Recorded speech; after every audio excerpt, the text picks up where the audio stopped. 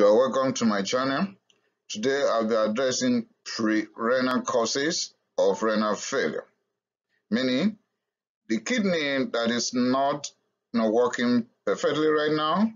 What could be the causes? But I will be looking at causes that are occurring outside the kidney itself. We will go through mechanisms that could lead to this, and we have two of them. Is either we'll be dealing with generalized ischemia involving the renal system or a selective renal ischemia. But we should remember, when there is a severe ischemia, then there will be acute tubular necrosis. Now, before the kidney will get into trouble, what is happening outside the kidney itself? So, we'll start by going through volume depletion, meaning the volume of blood reaching the kidney to be filtered is down. And what could lead to that? Vomiting. You understand what that would mean?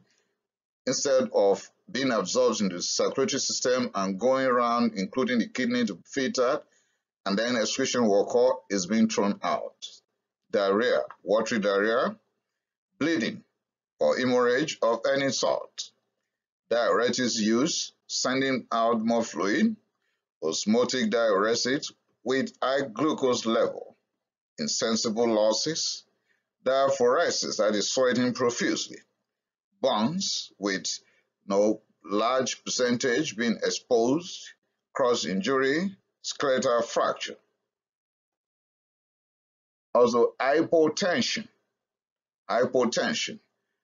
Hypotension could be caused by septic shock, hypovolemic shock, distributive shock, neurogenic or cardiogenic shock.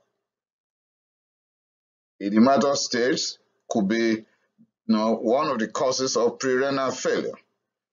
In that case, it could be as a result of heart failure, liver cirrhosis with ascites in the abdomen, and hepatorenal failure. Okay, lastly, ischemia. Ischemia is a strong factor when it comes to pre-renal failure.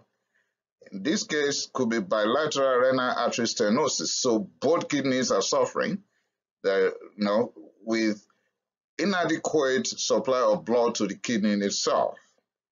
And then unilateral stenosis in solitary kidney. The reason why this has been stated like this is that if there's a solitary kidney and there's no problem, that's fine. One kidney will be able to do the job. But a solitary kidney, just one kidney, is available to that individual, and that same kidney is now having unilateral stenosis of the artery supplying it. Then that's the end of the road. The kidney will be able to function well. With that, I've come to the end of causes of pre-renal failure. Thanks for listening. Remember to share this very presentation. Remember to subscribe to my channel so that you can get more like renal causes of renal failure, acute urinary retention, post-renal causes of renal failure. Thanks, I appreciate it.